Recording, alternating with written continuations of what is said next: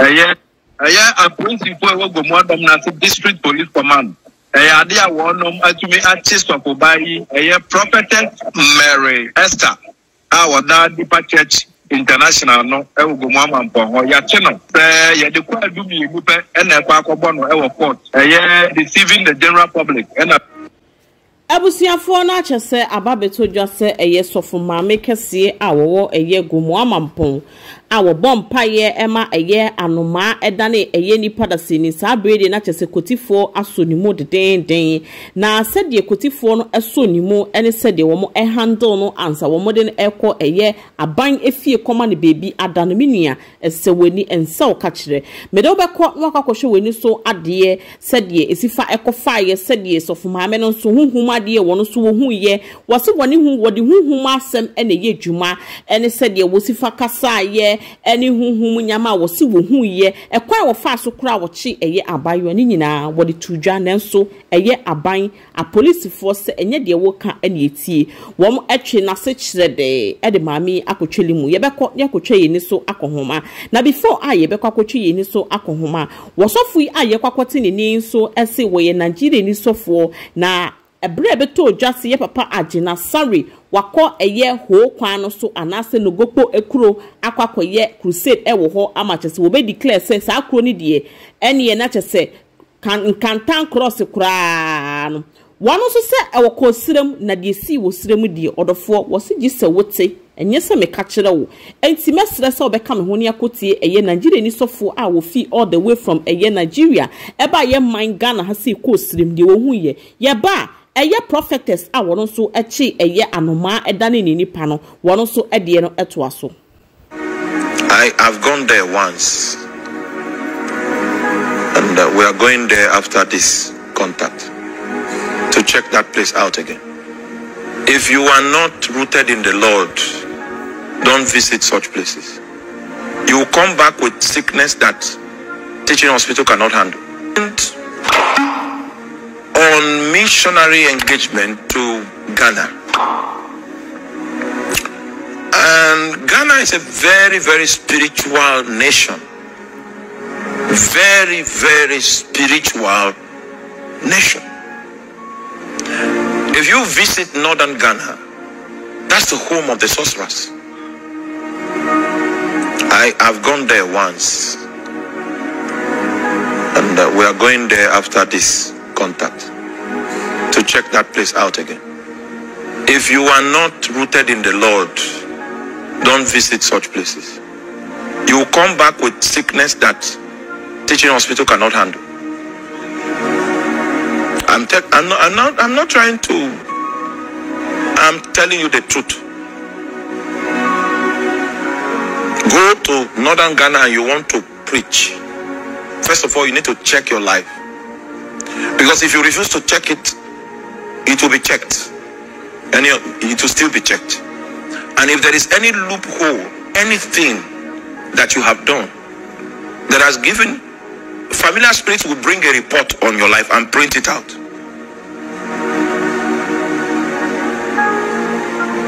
If there's any entry point into your life, you come back with a text message from the devil. In northern Ghana, if you have money, you can buy what we call demonic dwarfs. You can buy a spirit. Are you following? If you have the money, you can buy a spirit. And then when you buy the spirit, they will teach you how to set up an altar to the spirit. And also teach you the language that the spirit understands, so that you can come and send the spirit. That's mothering, enchantment. Is to give instructions to demons. But first, you need to buy the spirit first. There's a price tag for it. It's not free. When you buy the spirit, you'll be detained and taught how to manage and all. That's the angel. Ebusia yakwakotie no awie dia ebekọ ne yakwakotie eye angel for reports a efi eye Gomoa Mampong. Minia. Yes, no abani. Nyamia domna se angel for yi se ade ayenku no. E wo Gomoa Mampong dia. E no mo bejo mo de change. Mo ba ye. and a principal ede mami ede ma wo mo pepe fa wo mo ede na ekofiti si ayaye kasai ma me no egugu mo apete na butia po fa apedo makoma ato mu yam na nia apie mu abane se me no kasai aya a principal wo Gomoa na district police command aya ade a wo nom atumi artist of obai aya Prophetess Mary Esther our dad Bewitched international no Gomoa Mampong ya cheno ya de kwa dumi gupe ena kwa akobọ no e court deceiving the general public and causing fear and panic enti sa ensem yenu ena ye de abọ na ya to no so anu asem me no ka se wo chinada ya de a ye de mami e kwa akojina transfer for court circuit court tumi adina santi praying the mami no etre aban kukum say watumi atwan okay CSA atu obi baso na afei ya sai ama public ni nyina kuma tusa no ma pa tinya na ni nipa ama nipa bua ba benbe enti no ubisa ya na tesa asam ni stay na akwa wie ene daddy ya ba ta 12:30 ye gusu bompa enti tama ye gusu ya bompa ena me tu mani na me hosa de tutum ni gina mo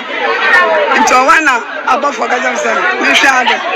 ti me hwade ena me tu ana moko na nim kakra na me nkrofo ame na mo bompa ye enti yakwa me bisa na sama onya da onya no ya to ne no apon enti me ya se obakasa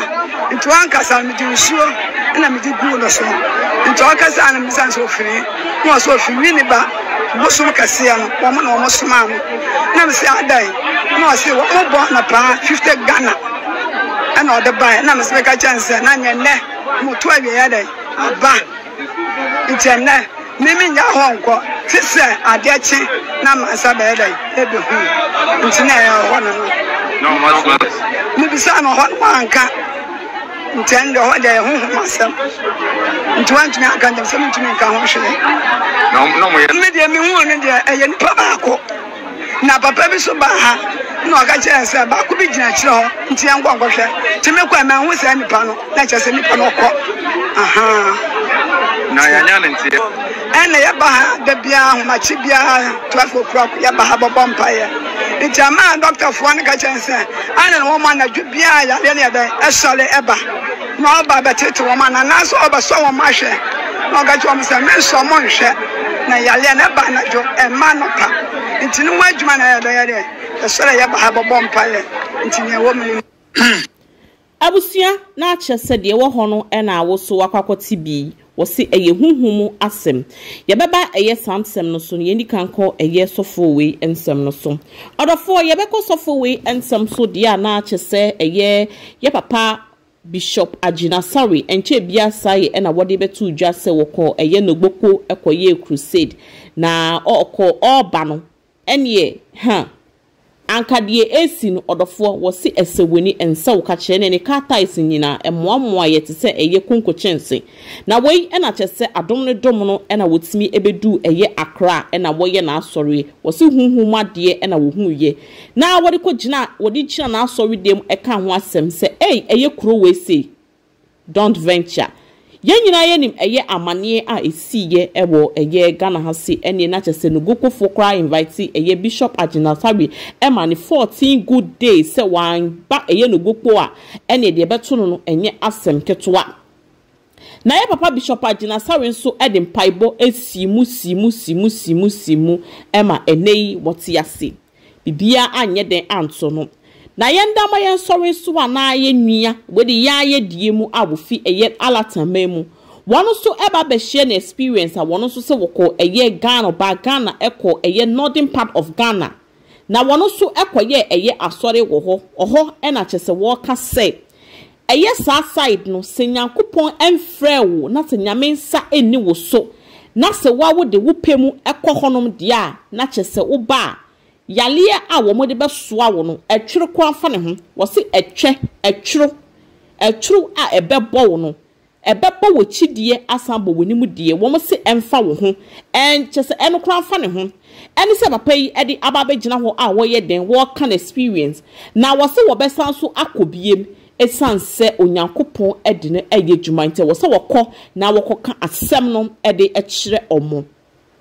Minya ye ba ha say dia na ache se eye prophetess ya wo bompaye wo se se wo bompaye ema eye abaywe anoma chenchenchen ade chinye na wadane nipa a wo mu bisa nenum asemi wo se eye hunhum adwuma ena wono de wo ye na no pat anojofa de suo mu ena wo guso a wo bone mpaye na wo hu se ade tuntum brikisi bi esi ninim watwe ben ho ana eye anoma tuntum chenchenchen ena wo si honom ene wo yire ne mpaye ni mu eboye hu ya ne se anoma no adane eye nipa ya wotale eye screen isi woda enchen na wei ena chese nipa nyina be pui egu eye abayiwe su ene wo mu twa ne foni na wo mu ebisa ne questions ena chese eye foni ene video si nyakọ eye viral ema eye ebusua a wo mu so wo de hye ene eye abofraba no wo mu so ekopie mu ewo eye Gomoa Mampong ho ese we ekọ na yakwakoje ye de hye se de wotie bia wo mu so se wo mu de hye no oso mani